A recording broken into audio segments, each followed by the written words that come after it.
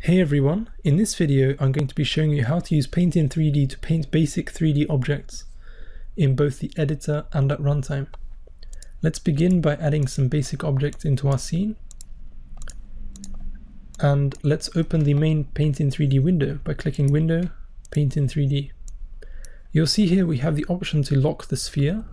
This is because the sphere is selected in our scene view or the hierarchy. We want to paint the cube, so let's select the cube and click Lock Cube. So you can lock any object that has a mesh filter and a mesh renderer. So once we've locked this, you'll see that there are two errors here.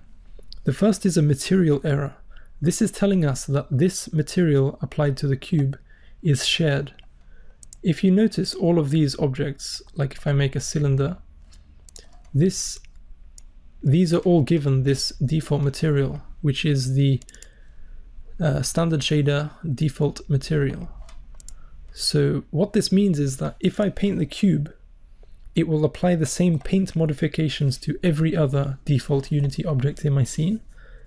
And the same goes for prefabs. If I paint a prefab, it will paint every other prefab instance. If you don't want that to happen, then just click duplicate here. And now this cube has a completely unique material, and painting this will not affect any other object. Next, the error is telling us that there is no texture in this texture slot. So in this material, we have selected main text, and there is no main text. You can confirm this by going to the Mesh Renderer Materials array and double click on element 0, which is the default material. You'll see that this has the standard shader, and the standard shader has all of these settings.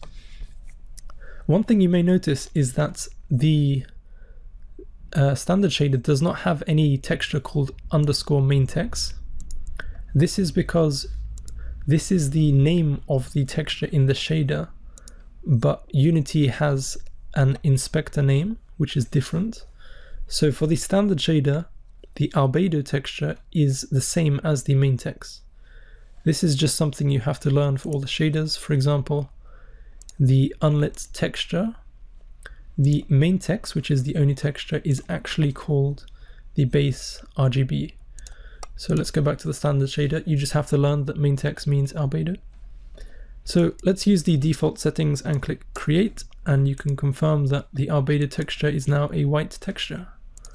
So if we go back to the scene view, underneath the mouse cursor you can see we have a preview of what the paintbrush looks like. It's a white square, and to paint you just have to left click and drag. However, if we do this, you'll notice nothing is being painted. This is because our paintbrush is set to paint white.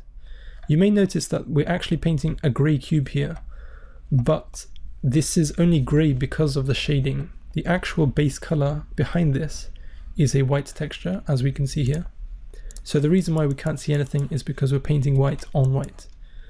So let's change this from white to red.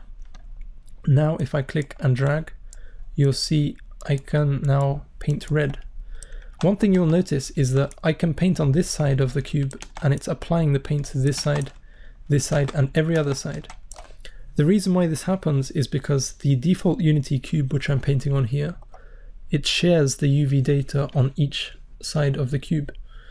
So every 6 side has exactly the same UV data. If you don't want this to happen, then you can make a cube using 6 quads, or you can make your own cube in your favorite 3D modeling application and modify the UV data so every side has unique UV data. So let's try and do the same thing on the sphere, but instead of using the editor window here, because this isn't available in games, and we want to do the same thing but in the game view. So let's begin by moving the camera slightly closer to our sphere, and let's say we want the same free flight camera controls we have in the scene view in the game. To do that, let's select the main camera, add component, and then add the P3D mouse look component. So this component requires mouse 0, which is left click. So this will handle mouse look for our camera using left click. And then let's add the P3D camera move component. So if we hit play, you'll see we can left click and drag to mouse look. We can use WASD or arrow keys to move around. So to paint, let's select the main camera, add the P3D click to paint component. Let's make sure to change the brush color from white to, let's say, blue. And because we want to paint the sphere, let's select it and let's add the P3D paintable component. And inside this component, we need to add at least one texture we want to paint. So let's click the add texture button. And inside here, we have two very important settings. The material index. This matches the materials array here. You see element 0. This means index 0. We want to paint this material. So we want to paint element 0. So make sure you set material index 0 here. And if you want to paint material 1 or the second one, then you set material index 1. But we want to paint the first one, which is index 0. Next, you choose which texture name you want to paint. We want to paint main text underscore main text. And if you don't know which textures are available to paint, then just open the Paint in 3D window again, lock the object you want to paint, and then under the texture heading, you can view all of the available textures. And one thing you will remember when we painted the cube is that we had to duplicate the material to stop paint being applied to everything. And also we needed to create the albedo texture or the underscore main text texture. So to do that, we just need to enable the duplicate on awake setting.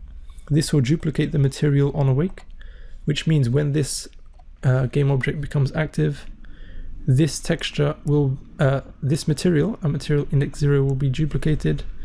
And because we want to create the main text, we need to enable create on awake, and we will use the same default settings. Now, if we hit play, we can move up to our sphere, and if we look at the click to paint script, you'll see it requires mouse 1 to paint, which is right click. And if I hit right click on this object, you'll see absolutely nothing is happening. The reason why this happens is because this click to paint component is used to paint using nearest raycast. If you're familiar with raycasting, you will know that raycasting hits every collider in the scene. So our sphere has a sphere collider. Similarly, the cube has a box collider. These colliders are very good for physics, but they are not good for painting because they contain no UV data. So the UV data is very important because when you raycast on the object, the UV data tells you exactly which pixel you painted. And because the sphere collider does not have any UV data, there's no way to know where you actually painted. So what we can do here is remove this component. And now if I right click, you'll see I can paint on the sphere. One thing you may quickly notice is that if I paint slowly, the paint is connected, but if I paint quickly, there are lots of gaps in the paint. The reason why there are gaps is because this click to paint component is designed to paint once per frame. So what you're seeing, the gaps here, is 1 frame gaps between each paint operation. If you don't want this to happen, then instead of using click to paint, we will use the P3D click to paint substep component. And again, let's make sure we change the color.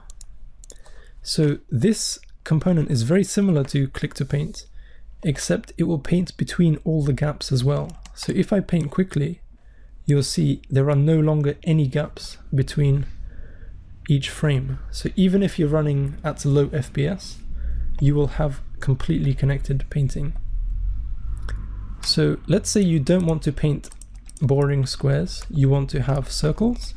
So have a look at the brush shape setting. Here we can choose it accepts any texture 2D. So using the alpha channel, it defines the shape of the brush. So here we can paint circles. You can change the size here. Instead of 1010, let's change it to 2020. And there are also many other settings, I'm sure. Some of them are intuitive, some of them may not be, so please experiment with what all the settings do. By the way, if you don't want to remove your colliders from your game objects, Let's say your game requires your sphere to have a sphere collider. So let's add the sphere collider back. So now if I paint, nothing happens on my sphere. So one way you can avoid this is to change the paint mode on the click to paint component. Instead of using nearest raycast, we can use nearest. This will ignore all of the colliders because it will not use raycasting. So here, if I click, you'll see it now paints perfectly fine. One downside to this is that because there's no raycasts happening, if there is an object in front of your paintable object, like if there is a wall in the way, you will be able to paint through the wall onto your object. One way to avoid this is to use mesh colliders that are not concave, because those store UV data that Paint in 3D can use. If you require a concave mesh collider, or a sphere collider, or any other collider that does not have UV data, then I recommend you put the collider on a child game object on a separate layer and change the paint components layer setting to ignore those layers. Thanks for watching. Enjoy making your games. If you have any questions, please post in the comments below. Thank you.